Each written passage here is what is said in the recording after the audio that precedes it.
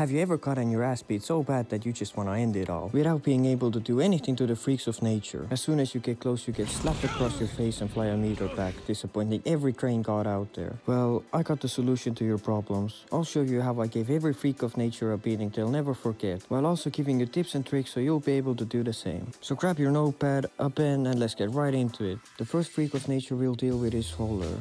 At least, I think that's how you say his name.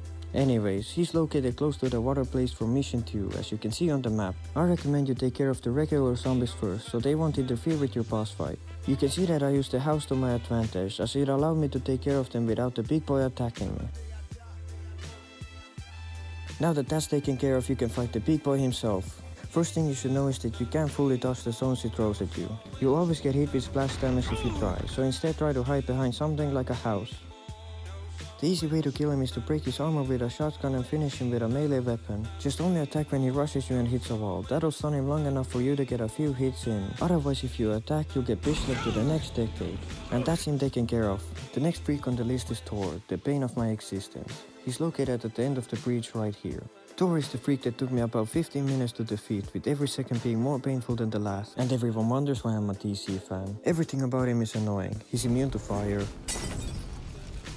Really, nigga? Poison, and crossbow does almost no damage. Also, this isn't confirmed, but I think that he's immune to headshot damage as well. Every time I shot him in the face, it did no damage, so if you use guns to kill him, shoot him in the belly. The best advice I can give you is that if you can't get far from his attack, then just jump. That way you won't get hit with the splash damage of his attacks. The way I defeated him was hit him twice, dodge backwards and jump to avoid the splash damage. Then go hit him twice and repeat until he dies. And I'd rather end myself than to fight him again.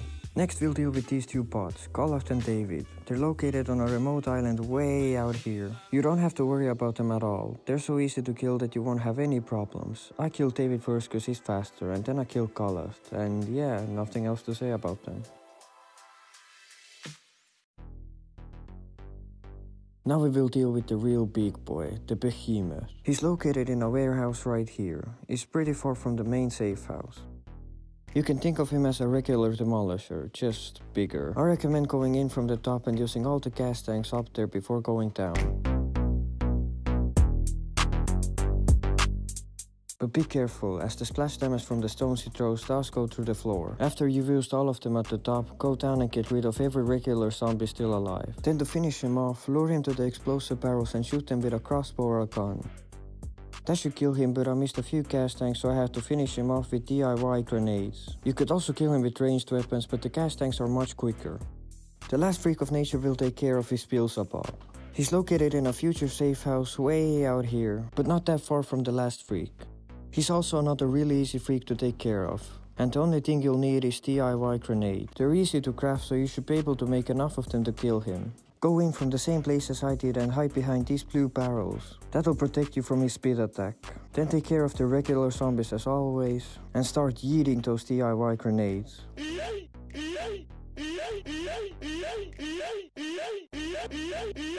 As you can see, it's hella effective, and the only danger that you'll be in are the virus that come because of the sound. And yeah, that's him taken care of as well. And that's every freak defeated. If you wanna know if Dying Light is still worth buying, then watch the video on the left.